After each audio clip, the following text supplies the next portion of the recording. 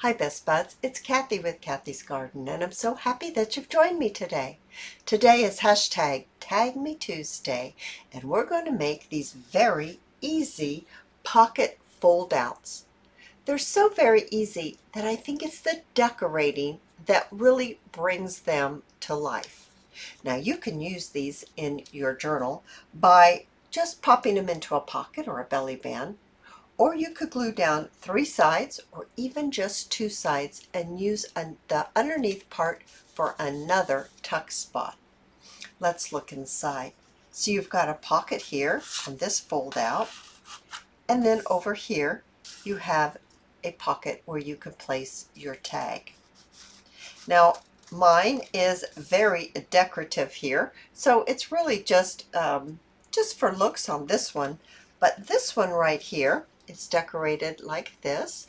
Now these birds are new to me, and they are from Balmoral prints. I will list that Etsy shop down below. You open this one up. Now over here you can journal on this side.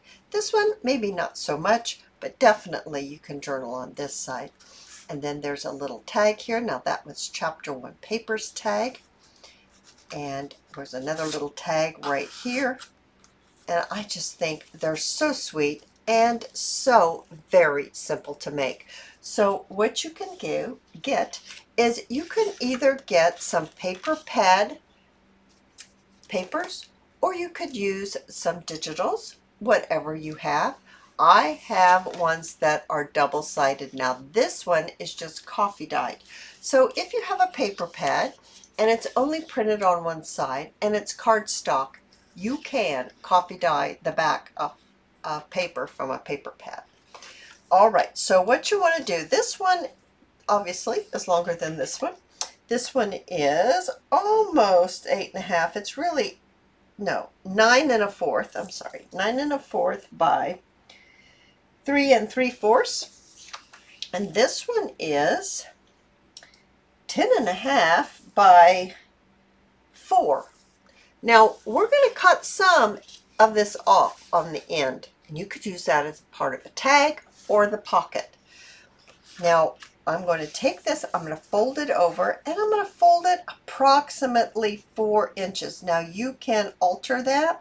Maybe you want your pocket to be bigger, maybe you want it to be smaller. So that's all up to you, but you fold it over.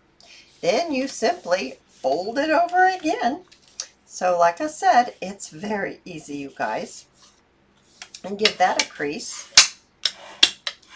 Alrighty, now let's do this one. So we're going to fold, let's see, this is going to be inside the pocket. And that will be, yeah, I think that will be fine. I'm thinking of how it's going to look. So we're going to fold it over just like this. Is that 4? 1, 2, 3. No, see, now look there. If I would have done 4, this wouldn't have covered. 1, 2, 3 1/2, and that's 1, 2. It's not quite 3. I think I'm going to choose to make this one a little bit smaller, so I have enough to wrap around, just like this. That'll be enough to wrap around. I'll just have to trim off a little, giving it a trim. All right, I've got one more. It's a different color. I think I'd like to use this one. I think it really is a little off in the color. Now someone's going to ask me what size this is. This is 10 1/2 by 4. Okay, so I'm just going to fold this one over. Now I can fold this one over 4. Yeah, I can fold this one actually just a tad bigger than 4. Then I'm going to fold this over. It's a great mass make. You could just make all kinds of these in different colors. Now I'm going to grab my little cutter here, and I'm going to grab my larger scissors. I can see here that I think that's crooked. There we go. That looks better. Did I straighten it up? I think I did. Let's go ahead and trim. So you're trimming off the excess if you have any that's hanging over. This one's just a little tiny bit hanging over. If you turn your scissors at an angle, you won't accidentally, at least you'll have less chance of accidentally cutting your fold, because you don't want to cut your fold. Alrighty, so we've got that cut. Now I'm going to look just to see. It's over just a little bit, so I'm going to just trim it up. Now you can do this with your scissors. It might do a better job than what I just did there. You could use your scissors to trim this up. I just chose to use my little guillotine here, which seems to be snagging on something. Might be time to get myself a new guillotine. Just checking. Yeah, it's a little over right here. Okay. And let's check this one. This one's not bad. All right. So we've got it all trimmed up. Now let's look at what we've got here. We've got this. And it opens up like this. I think I accidentally put my hole punch away. Let me grab it. This is my 1-inch hole punch right here. I'm just looking to see, would I rather have this? Would I rather have this? I'm trying to decide. No, this is nicer. So you can change it up. I'm going to find the middle right here. So I'm just going to mark it with a little mark from my pencil, just so I can use my circle punch and I can punch out a notch. And I just like that. It just always says to me, I'm a pocket. Hello, I'm a pocket. Pop something into me. So I'm going to just punch out just a little bit. Just put your hole punch in there just a little ways and just punch it out. All right, so we've got that done. Now, the next thing is, if you're into inking, if you like that look, then this is when you'll want to go ahead and run your sponge around your papers, the edges of your papers. So I'm going to do that, and then we'll continue. All right, I have some scraps that we can go ahead and we could make a little pocket here. So I am going to place my piece right here, and I'm going to go up, I think that's 1.5 inches, and then I'm going to go over and up about 1.5 inches. And then I'm going to lay my piece right on here just like this. I just find this to be a very easy way to make a pocket. I'm going to trim this off, grabbing my scissors, which you can't figure out what the heck I've done with my scissors. I just had them. Let me find my scissors, guys. Okay, they were in the wrong drawer. I'm going to trim this out. I noticed that I did not ink this little pocket up. I probably should have, but it won't be the end of the world. Okay, cute little pocket. I can definitely ink it maybe like that, just to give it a little color. How sweet. How sweet is that? Now we got to glue this down still, but let's work on another pocket. Does that look good? Or maybe I would like to take and just turn it over and just do a coffee dyed one on this side. I think that would be the right thing to do, a good choice. So adding my glue, just guessing about how high I need to go up. And maybe this time I can remember to put a little bit of ink on it. I'm going to put it right here, just like this. You're going to want to stay away from the fold. You don't want it to be right on the fold, because then it will interfere with the closing of your piece of ephemera. And just trimming it out. So there's that one. And then of course I can use this for this side. That's going to be really nice. I'm placing it kind of on the corner here of the grid. I'm going to go up 1.5 inches. I'll go down on the bottom and then up about 1.5 inches.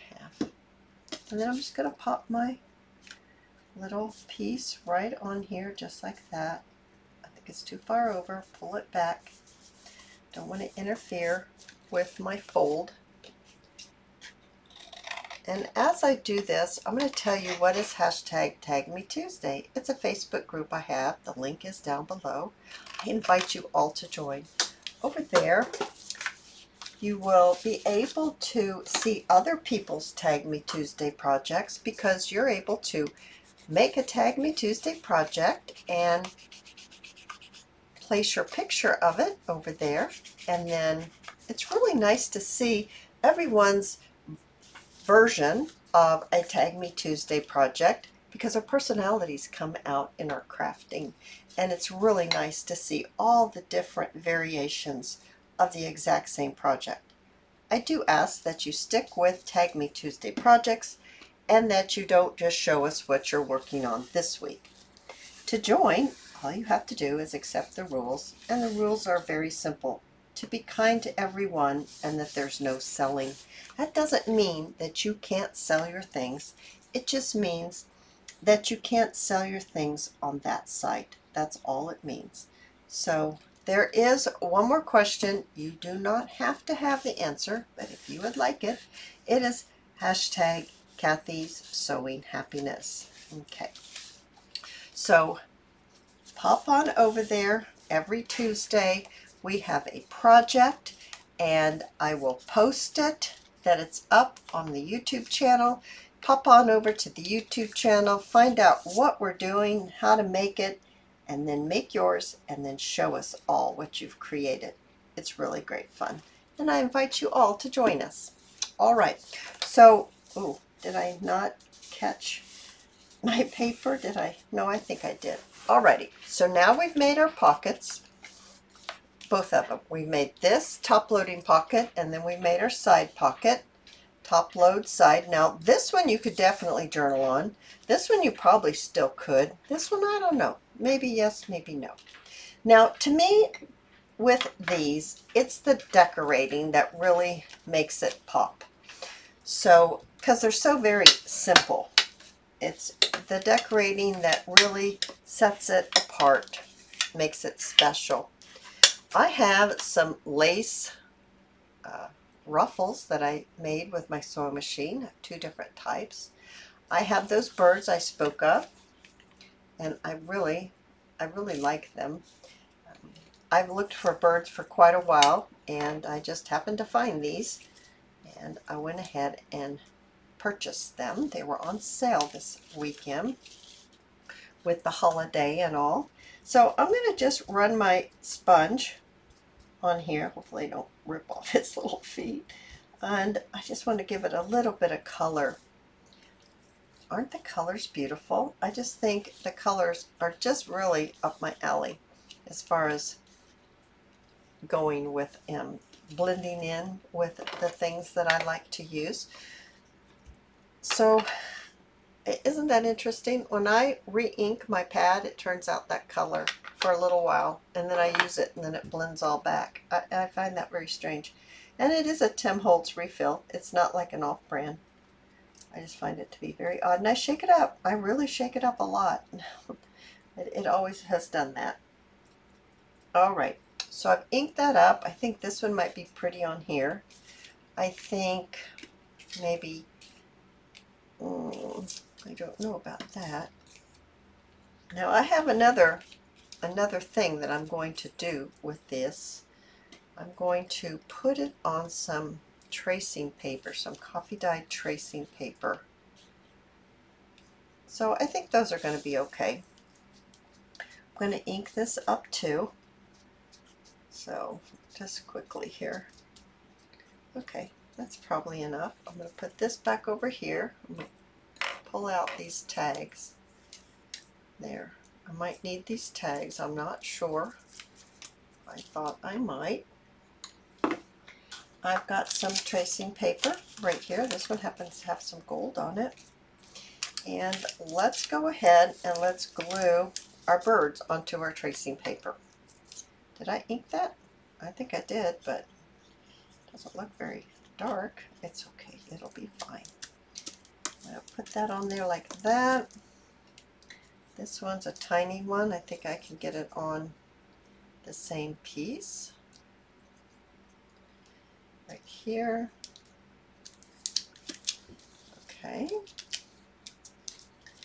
And then there's this one. I think I can get that on that piece that's left. Okay. Just pop it on there like that.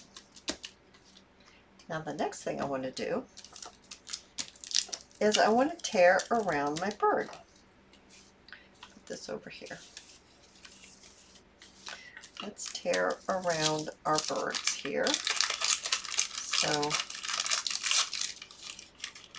I'm kind of going close. We'll just have to see if I've gotten close enough or if I'll have to take some more off. But just tearing it. Okay, throw that away. And I think that was going to go on that one. See, that helps because this is kind of busy. But I think adding the, I don't like all that white, adding the tracing paper helps break it up, and so it's not so busy. Maybe that's the word I'm looking for. Kind of wish it was hanging this way, but it's this way. Just looking to see. Needs to be a darker one. Maybe something like that. That's not bad. I'm going to set that aside like that. Now this one. This is the smaller one. This is the bigger bird. Let's see about putting, they're both kind of blue. Let's see about putting the larger one on our larger piece of ephemera.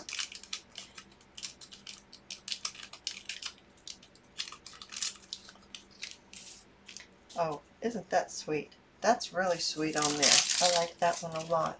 I'm going to just color up the edge of the torn tracing paper. I don't want that white look, so I'm going to do that. And this one right here, I need to glue his head down better. It's not even glued down, I don't think. So let me see about getting his head glued on. Yeah, get his head glued on. And tearing around the edge like that.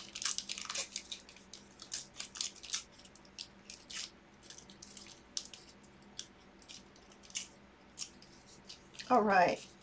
Oh, that's pretty on there. I like that one too. So once again, I'm taking away the white look of the paper when you tear it.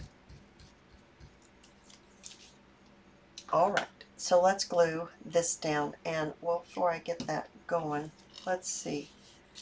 Will this, how does this look? That's not bad like that. Do I want to add some more stuff? Remember I had this lace, and because there's white there, I think this would be really pretty. I'm going to cut it right here. It's just a little piece. How about if we add maybe that piece right there, just right on the corner, just like that. So let's add that piece right there. And then let's add our bird. And let's pop it right on there. Put this straight so I can get my bird where I want it. All right. And then I'm going to pop my label right here. A little bit more glue right here. I've got some I've got some crinkled seam binding. Isn't this color beautiful with it? What's this color called? I think this is the proper container. Sea Mist.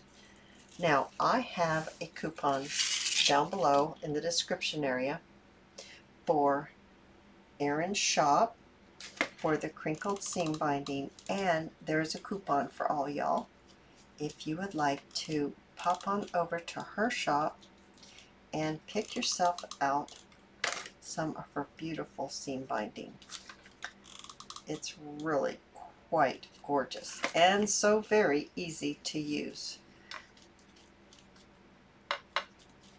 Okay, I'll cut that. Oh my goodness, look at that. Isn't that pretty? Alrighty, so there's that. And I want to add some flat back pearls, but let's get this one done. I think this color is going to be beautiful with it. And I was thinking maybe this one. Oh yeah, that looks really good. Do I want to add a little bit of this crinkled seam binding? Let me find the end. Right here's the end. And let's just make sure I'm straight. Yeah, let's just pop a little bit here, just like that. We'll pop some more glue up here. Now I'm using hot glue because it's quick and easy, and it's really great for doing videos. I don't have to wait for the glue to dry, and I can just keep going. So that is why I use hot glue in my videos. And there we go. And let's just put that on there just like that. Very nice. Oops, that's crooked. That's really cute on there. Let's see about this one. Maybe one of those other little ruffle pieces that I have. This one. It's a little different type of ruffle. And thinking I want to just put it right up here like I did before. Kind of curve it. Pop it right there. I'm going to take it all the way down to the edge, and then we're just going to trim it off just like that. And then let's pop our little birdie on there, adding my glue, and then just adding, I'll pull it over here.